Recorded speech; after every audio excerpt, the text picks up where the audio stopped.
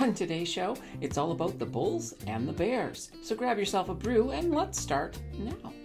When we look at bulls and bears, if you're an investor, of course, you're thinking about the stock market. And that's what we're going to be talking about today. We're going to be talking about bull markets, bear markets, bullish and bearish. How is it that we came to call those terms bull and bear? How did they become involved with the stock market?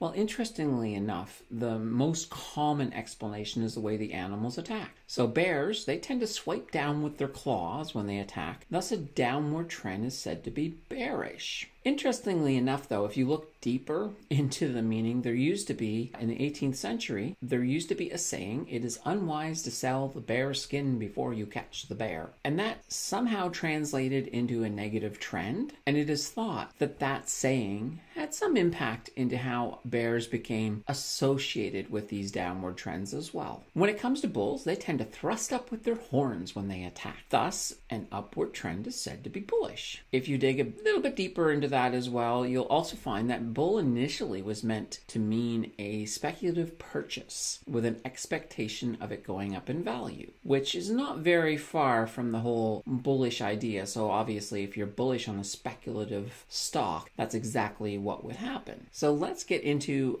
some further definition. So a bear market is a prolonged market in which investment values have fallen 20% or more off of the all-time high, ATH. A bull market is a prolonged market in which investment values are rising faster than the historical average, usually 20% or more above the previous low. When it comes, of course, to crypto, we use the same definitions, but we need to observe the trend over a longer period of time because crypto, with its volatility, will have massive jumps and drops of 20% or more. Those do not all of a sudden mean that we're in a bear market. It just means we have to pull back and look at the overall trend over a longer period of time to determine if we are indeed in a bear market. As of right now, we're currently still in a bull market, but we'll talk about that a little bit later. Well, let's talk about bear markets. So we've had, since 1932, we've had 13 bear markets. They tend to be shorter in duration than bull markets, which is kind of interesting. It's also kind of nice as an investor to know that your bear market's going to be shorter than the bull market.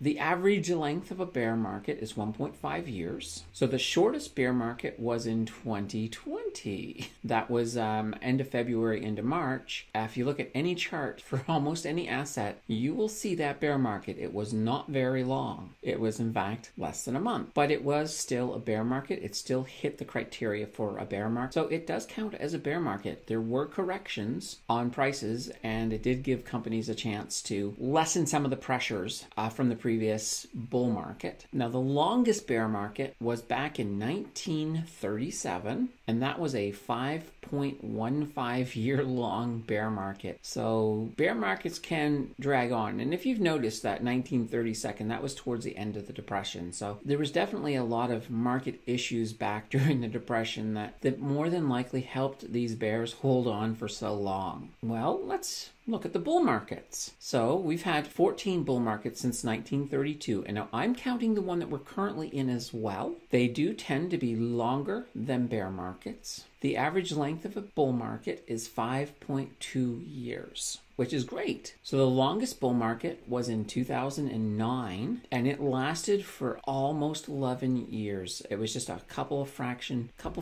short of 11 years. The shortest bull market was way back in 1966, and it was 2.15 years. So that's pretty short, but these numbers are going to come to play here in a moment, because they're very interesting. So let's look at our current market. So in the current market, we've been in a bull market since, well, March of 2020. So that's 22 months or 1.83 years. Interesting. It's 8 months less than the shortest bull market. Well, that's cool. So does that mean that the odds of us setting a new shortest bull market are really high, so we're probably good for 8 months? Here's the issue with that. Here's our however. So the brief bear market in 2020 was a response to a World Health event. Should we even include it? That's a good question. If we were to exclude the 2020 bear blip, then we would have been in a bull market for 12.84 years, which would be the longest bull market I did mention, though, that there were corrections in that brief bear market in 2020. So pressures were removed from companies. It did still function as a bear market. So I don't think we can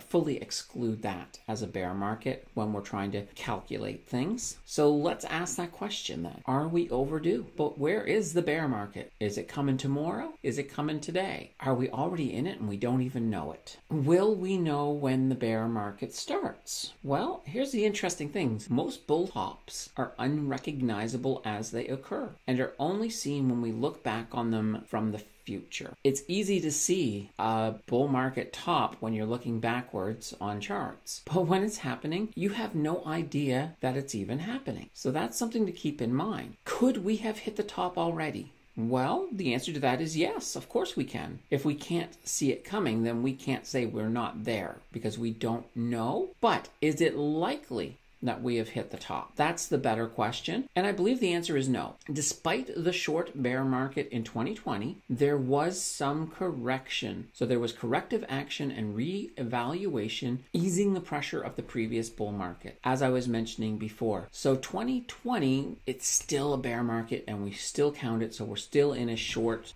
bull market. That does not mean that we can expect this to go on forever, of course. It is going to come to an end. The bear market's coming and we need to know how to prepare. A bear market, well, first of all, it can be an opportunity to make money. So that's a big thing to think about. You know, sometimes the best prices you are ever going to see on some of your favorite stocks, those are going to be during that bear market. Many of your favorite overpriced stocks will be on sale for an extended period. That is awesome. So you need to have some position in cash to take advantage of cheaper prices. So if you are completely tapped out, you will not be able to buy some of these sales. However, keep in mind, if it's a bear market that goes on for a year or a little longer, whatever cash flow you do have coming in, you can use that cash, of course, to increase your positionings within some of your favorite stocks. So it's not like you definitely shouldn't be liquidating everything you have, turning everything back to cash and just sitting there and waiting. You could be waiting a long time and you could be missing out on, if this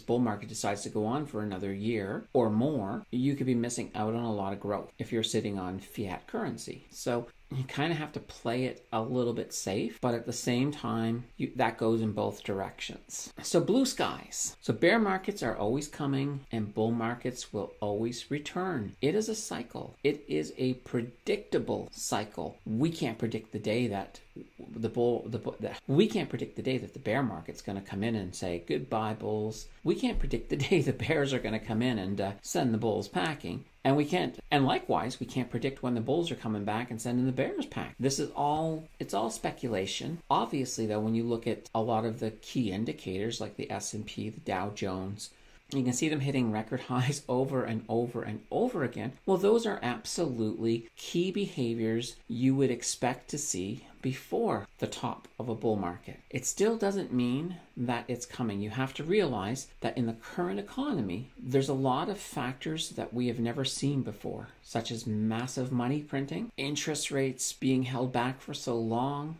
out of control inflation. All of these things are playing their role, and they are going to influence whether or not the bears come back sooner or later. We're sort of in that situation that if we start to head into a bear market, the governments of the world could start printing like crazy again and might be able to stall us going into such a market. It's really hard to say. It'll be interesting to see. Always, of course, keep your eye on the news, keep your eyes on the market, and when it does become 100% obvious we're going into a bear market, you want to be prepared. You want a diversification into blue chips and recession-proof stocks. And the reason I say that is they will do really well despite the current financial weather.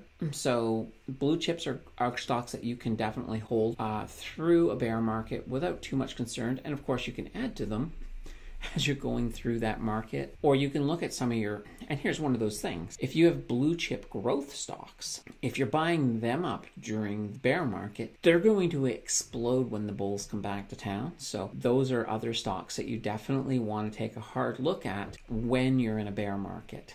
The big thing is, though, patience and strategic buying in a bear market will make you a lot of money. So if you like this content, definitely click on that like button down below. If you want to see more content like this, then click on subscribe. Hit that little bell if you want to know when I'm posting new videos. So until next time, I bid you a fond adieu.